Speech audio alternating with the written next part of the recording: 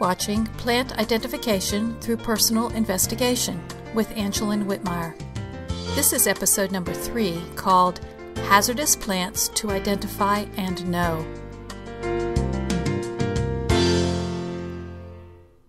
In this episode, I discuss hazardous and poisonous plants you might come across as you develop your plant identification skills. I invite you to visit identifythatplant.com for more plant identification resources and information. Before learning specific plant identification skills, you need to find out which plants in your region are hazardous for you. By hazardous, I mean plants which might cause a skin reaction if you come in contact with them, and plants which may have thorns, which could be hurtful to encounter. Poisonous plants can also present dangers if they are ingested. Frequently, a plant which I would consider hazardous will be labeled as poisonous. So when you are searching for information about these types of plants, you will need to use the phrase poisonous plants to find them. There are 2 good reasons to learn about these plants before learning how to identify an unknown plant. First and foremost, I want you to be safe outdoors. Secondly, learning about these plants actually is a beginning step in the process of plant identification. My recommendation is to find out which plants in your area are hazardous or poisonous. Study them well so that you come to know them and you have a visual memory of the plants.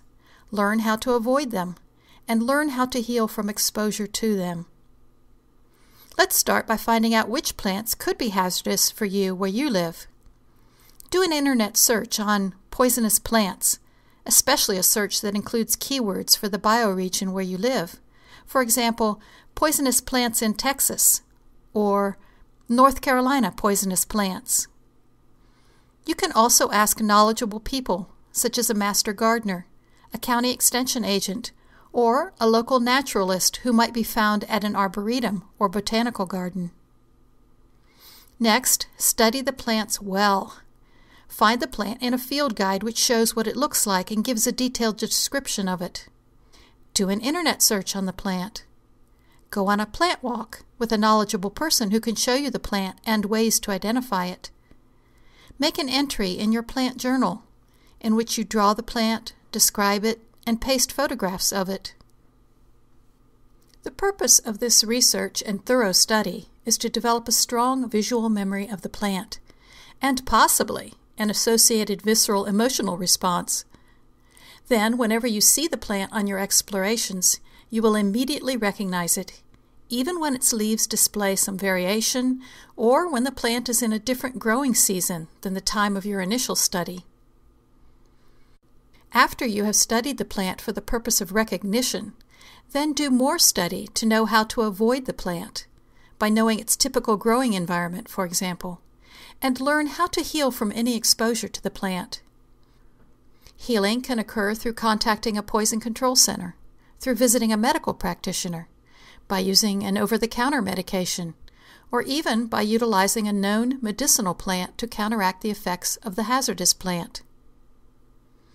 Examples of hazardous plants throughout North America include poison ivy, poison oak, poison sumac, and stinging nettle. Examples of poisonous plants, which pose a danger from ingestion, include pokeweed, yew, and water hemlock. Of course, there are dozens more plants which have parts poisonous to humans. Visit identifythatplant.com and enter poisonous plants in the search box. This will lead you to a page which provides links to other websites with information about poisonous plants in different bioregions. The Poisonous Plants page also provides links to detailed information about poison ivy, poison oak, poison sumac, and stinging nettle. In summary, I recommend learning which plants may pose a hazard to you, studying them so well that you have a visual memory for the plants, and then practicing their identification on your plant walks. I invite you to share your experiences with learning about a poisonous or hazardous plant, or share your encounter with a plant such as poison ivy at identifythatplant.com. Look for the blog entry titled Hazardous Plants to Identify and Know.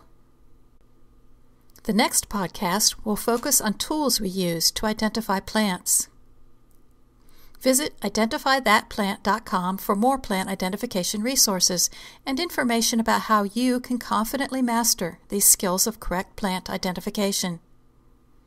You've been watching Plant Identification Through Personal Investigation with Angeline Whitmire.